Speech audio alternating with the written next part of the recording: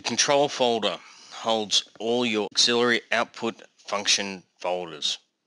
The general functions folder, when clicked, opens up all the general functions of the Wolf V500.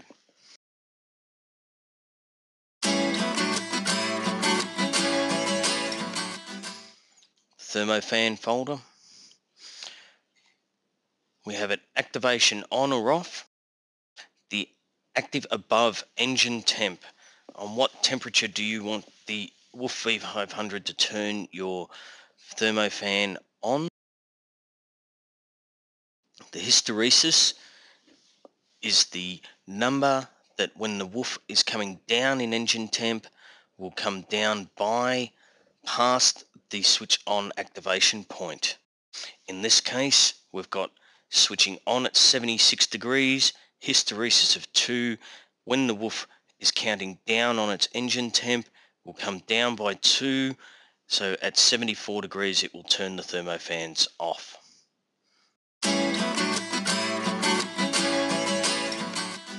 The fuel pump folder, activation on or off.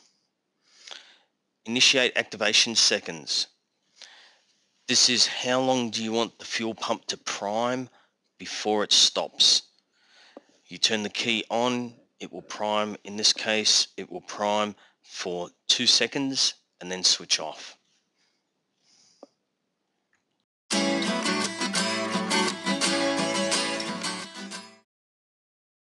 Your turbo timer folder.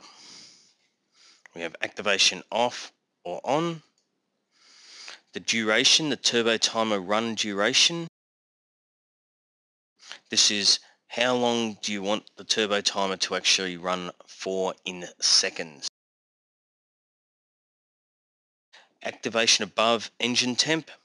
Once again, if you want it to only activate when the engine's warm, you set in the desired engine temp.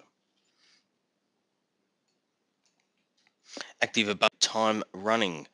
This will mean that once it has hit the engine temp desired and it has been running for X amount of seconds, then the turbo timer can be activated. And the rev limit. Now this is what RPM you want the motor to be able to be revved at when the turbo timer is activated.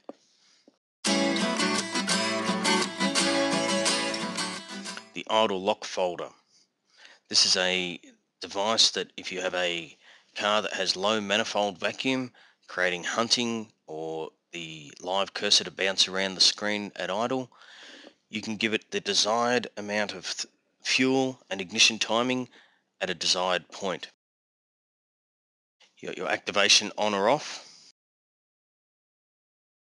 Active below an RPM, so if it's at idle and the vehicle idles at 1000 RPM, active below 1100, inactive above that RPM.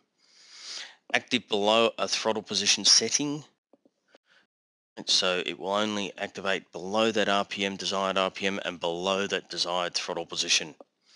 The inactive above throttle position. Then you give it the desired amount of fuel and the desired amount of ignition timing. This will generally stabilize any erratic manifold vacuum.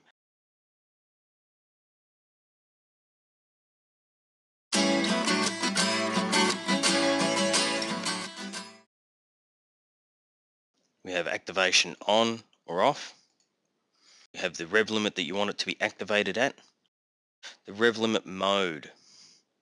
You can have hard cut fuel, hard cut ignition, hard cut for both, or a soft cut ignition. The soft cut rev limit. This will actually, in your desired effect, on how you want to cut it, whether you want to cut 4 in every 8 pulses or 6 in every 8 pulses, whatever desired effect you have. Soft rev limit hard cut RPM.